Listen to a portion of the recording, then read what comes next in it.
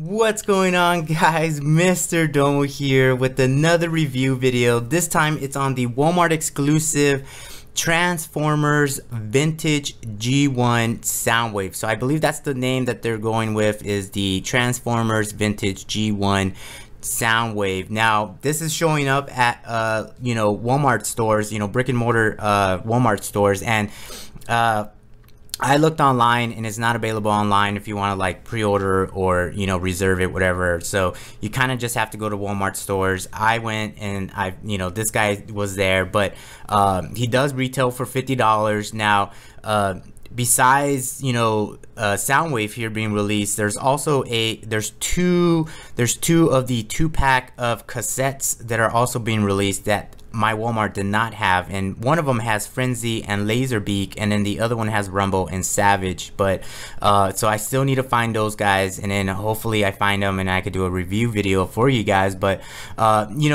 this is really nice. I love this. Is of course a reissue of the first generation of Soundwave, which released back in the day in 1984 through 1986, and the original Soundwave was actually called Cassette Man. And that was released under the, I think that was Takara, under the name of Micro Change before there was Transformers. And it was kind of crazy because on the actual little window here where the cassettes go, it would say Cassette Man, or it would have MC-10, MC being Micro Change. But I love the box. I kind of, this is obviously from Hasbro, but I kind of wish they would do this with the Star Wars retro collection and just release it with the same card back. Don't do anything crazy, don't add any stickers, because this right here, this is really nice. They didn't give it that age treatment where it looks like it's been in storage for years, or they didn't slap a sticker, huge old round sticker on there saying vintage G1. So I really love the box. It's really nice. There you got Soundwave in its cassette mode, and then of course you have one cassette right there of Buzzsaw. And like I said, I really love the box. It's just it's that homage to obviously the way it was released back in the day. On the top there you have kind of like instructions on how to transform Soundwave from cassette mode to robot mode. And then on the side you have this kind of like art there of Soundwave in both modes, and then of course you have Buzzsaw, the same pictures on the other side. And then on the back, which is really nice, just how it was back in the day, you have that beautiful art there. And then of course you have the bio cards of Soundwave and then Buzzsaw, and then you have their stats there, which is kind of cool. But this is really nice. I love it. So let's go ahead and open this up and check out this guy here. So obviously it comes in a tray, so you have all the pieces. Oh no, one of the rockets is moving. There we go.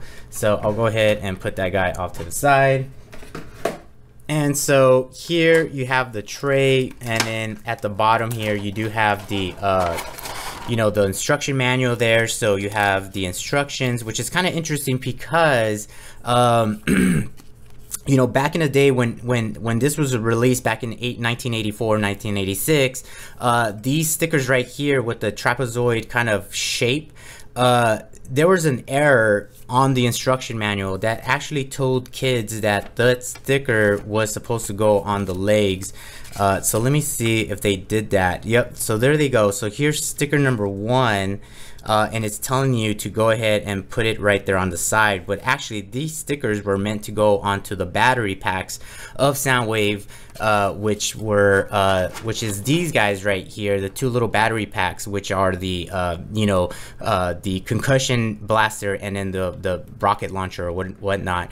But yeah, that's crazy that they kept it the same. I love that. So that's kind of cool. I gotta give props to Hasbro for paying little details like that. But yeah, those stickers were not supposed to go on his leg, and I'll show you an example. So see, there's a picture of Soundwave, and obviously the eyes on the cartoons were red, but for the toy they came out in yellow. But as you can see, those stickers are not there. They were actually meant to go onto the battery pack. So that's kind of cool. So everything's nicely secured. So let me go ahead and free out this Soundwave, and then we could take a closer look at this action figure. Alright guys, so there he is out of the clamshell, and here is Soundwave in his cassette mode, which is really nice. So you know, just how it was released, you have kind of like the volume knob there on the side, and then you have a power button. They don't really do anything, they're just there for aesthetics. And just like the play button, the fast forward, record, and stop button, the only actual functioning button is the eject button, where you would insert your cassette. So that is really cool, and it works really well, so no issues there. And so here's Buzzsaw in his cassette, you know, configuration, and so it fits really nice. Only one could fit, of course, and you know, there it is, really nice, no issues, no jam ups, so that is really cool. So other than that, you pretty much, you know, on the back side you do have kind of like a belt clip there, so you know, if all the kids want to rock their new Soundwave, they could attach it to their belt. And then actually this is the battery pack, so if you slide this door down, you could put these batteries, which is actually the blasters. You could put them inside, they sit really nice there. And then I think that's kind of backwards. There we go. And then you could just go ahead and close the door, and no issues there. So there you go, you can store the blasters inside the back where the batteries will go, so that is really cool. So other than that, I mean, I think it's got some good weight. It's not too heavy, mostly it's plastic, but I've noticed that there is some die cast, and that's at, you know, actually at the feet of you know, Soundwave, which is really good. And then for the accessories, you do get like the two batteries, which are, you know, the actual blasters. So this one extends here, and then you get 3 of these little rockets, and so you could just insert them right there, and then there his rocket launcher. But you know, with these guys, there's no firing mechanism. You know, when Hasbro started taking them, or importing them, they removed the firing mechanism, so these don't have fire mechanisms. That little button right there is just pretty much to release it, and that's it. So you have that, and then of course this is the shoulder blaster that goes right, oops, actually goes right there. So other accessories, of course, you have Buzzsaw, and then you do have his 2 like thrusters right here.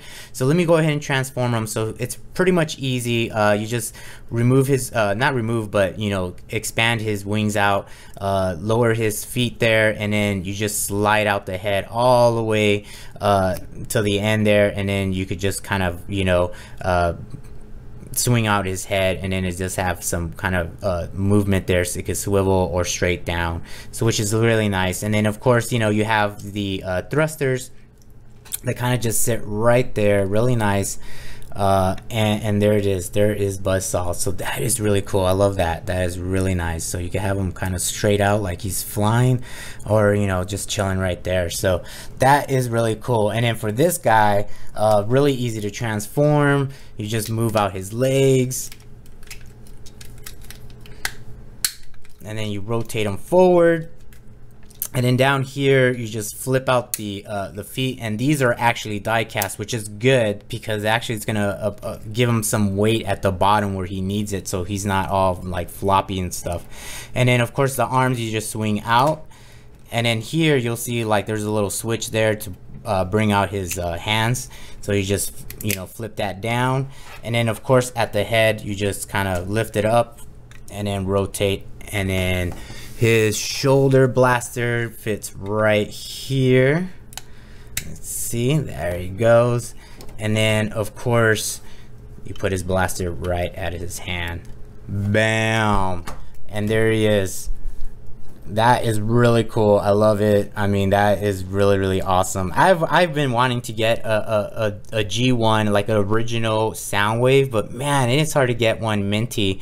And you know, if there are minty, it's already graded in a box by AFA, but you know, this is kind of like the best thing, the next best thing, and I really love it. And I believe you could probably just straighten out his arms there, and then put you know, Buzzsaw right there, and that is cool. And that's how probably I'm gonna display him, just like that. And then the rest of the cassettes, I kind of just want to put it like around him, and then maybe one inside. But there he is. That looks really dope. I really love it.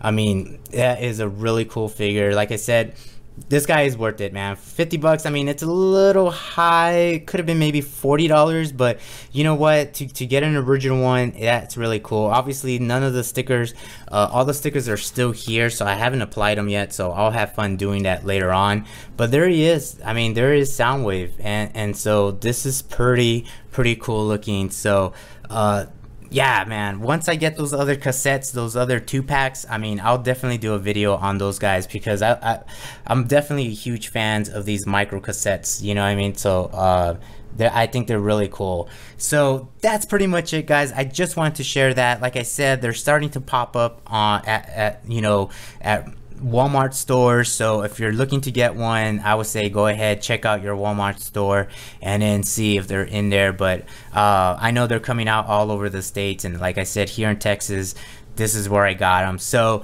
that's pretty much it. Thanks for watching. Thanks for the support. If you haven't subscribed, subscribe. I try to upload content every week for you guys, and I will talk to you in the next video.